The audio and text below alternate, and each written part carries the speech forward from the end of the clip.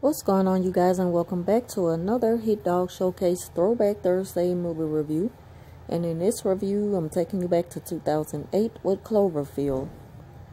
Cloverfield is a science fiction / horror film directed by Matt Reeves.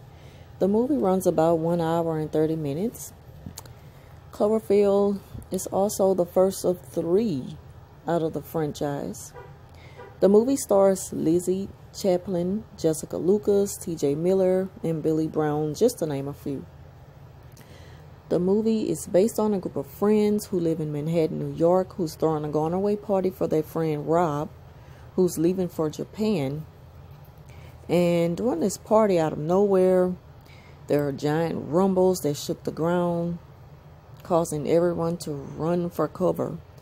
So one of the friends got the clever idea to record whatever it is going on and, causing all this chaos in the city while they run for cover.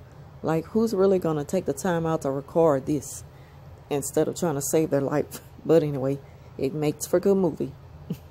So, the suspense of not really knowing what it is that has invaded the city is what kept me interested during this movie.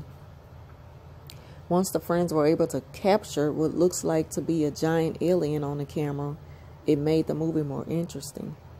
There's also a scene towards the middle of the end of the movie when one of the friends just so happened to look up, and he was like in an open field trying to run and, get away so that the alien won't see him running from one spot to another.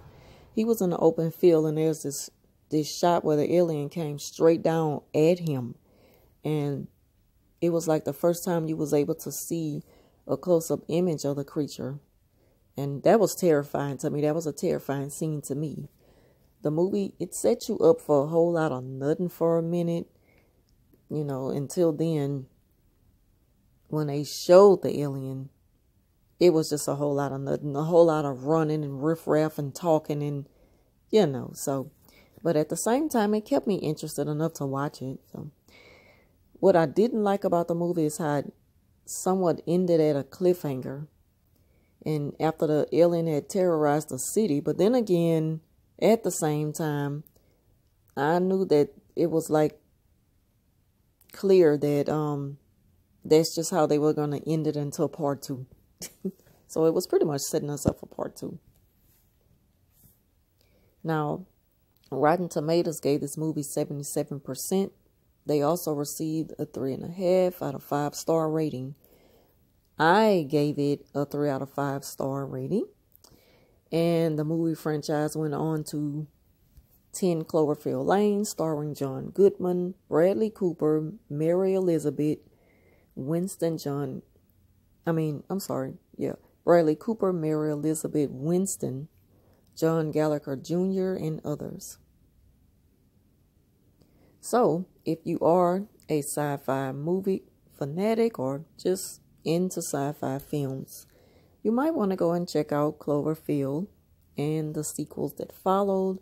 Also, I really enjoyed this movie because I even bought part 1.